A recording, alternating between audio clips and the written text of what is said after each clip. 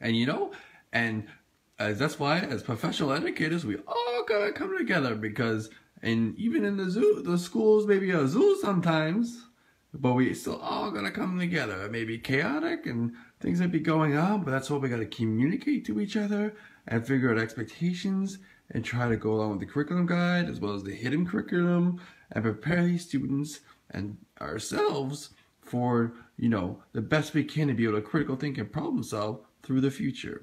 So that's me, Dr. Wolf, for hashtag Zoo School. And thank you very much for y'all help.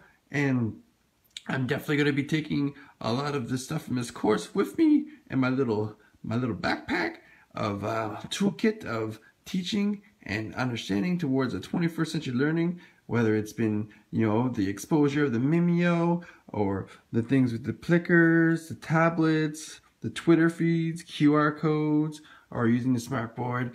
I'm just going to have to get down and dirty, get my paws all wet or snowy or whatever needs to be done and be able to immerse myself.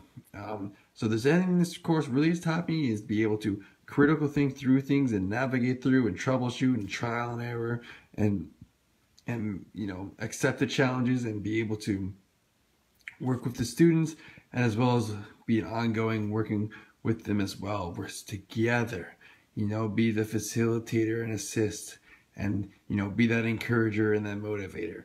And at the end of the day, then we'll have a successful zoo and everybody will be happy. So again, thank you very much for listening. Hopefully you enjoyed and much love.